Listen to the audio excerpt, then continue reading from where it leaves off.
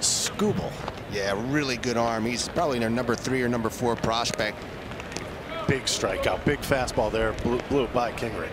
Yeah, and that's the thing that Skubal can do. He has like you said, he's got a very good fastball. It's got great life, up and in, runs up and in on Kingery. It's tough for him to get to that ball, particularly if you're working underneath the baseball. Yeah, fastball right down the middle, froze him for strike 3. The Phillies no runs on no hits.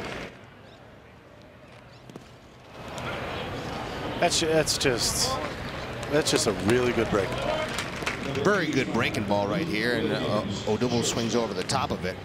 3-1 count, which it should be, to a 2-2 count. Yeah, you know, it's and then now you're sitting down.